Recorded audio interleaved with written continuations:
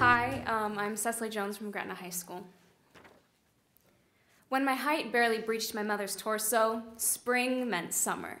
Streetlights on meant safe, streetlights off meant bedtime. At the end of this long winter, I've begun to feel an ache for spring, like when you're a carefree kid and there's never an end in sight.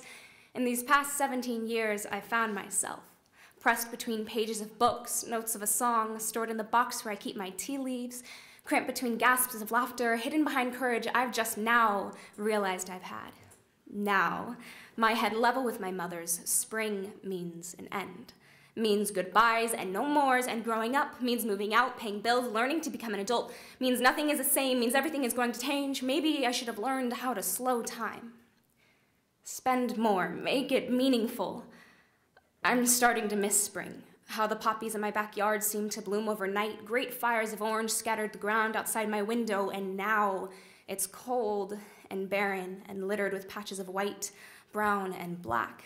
I'm worried about all the things I won't know how to do or how to fix or how to live. I'm worried that I'm going to lose myself in this new world, worried I'm not going to be able to find myself in time to enjoy it, worried I won't be able to find those things in my life that make it worth living, like my poppies. Maybe I don't miss spring. Maybe I shouldn't miss spring, because this time when the masses of orange sprout from the ground outside my window, I know it will be our bittersweet goodbye. So, to the poppies that peeked at me through windows, take care of your new tenant when she moves into my room. To the home-cooked dinner made every night of the week, don't get too worried, I'll be back soon enough to see you.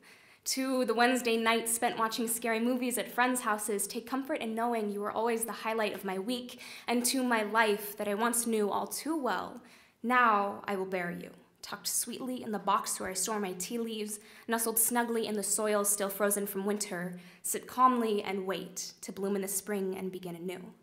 But when you do, I won't be blooming with you. Wilting in a world of color, I will cast my memories across the ground like seeds and wait to see where my new roots take place, where this new season of life takes me.